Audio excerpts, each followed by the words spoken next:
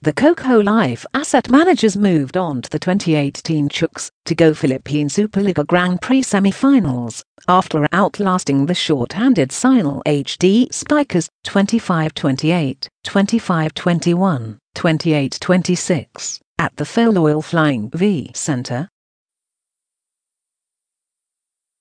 Cocolife will take on the second-seeded Petron Blaze Spikers in the best-of-3 semi-finals. We made a lot of mistakes today. We needed to do several adjustments, so I'm happy that we defeated a very capable team, said Cocolife Serbian import Sara Klisura. Hopefully, we can limit our errors the next match, because we will be going up against a much tougher opponent in Petron, she added. Cignal, who played without Sonja Milanovic due to a high ankle sprian, grittily tried to stick with the asset managers.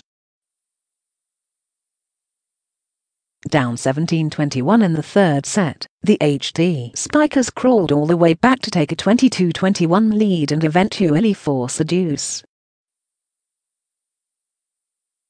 Cignal had 3 chances at set point, but were stopped each time by Klisura. Smelling blood, Klisura smashed a hit past 2 blockers to give Cocolife their first match point chance, 27-26. The HD Spikers went to import Jeane Horton to try to knot the set again, but the American ran into an unrelenting wall of Cocolife blockers. Klisura finished with 16 points, while fellow Serbianl Marta Drpa added 19 markers, 5 which came off block kills. Team captain Rachel Daquis did most of her damage in the third set, managing 19 markers to lead the HD Spikers.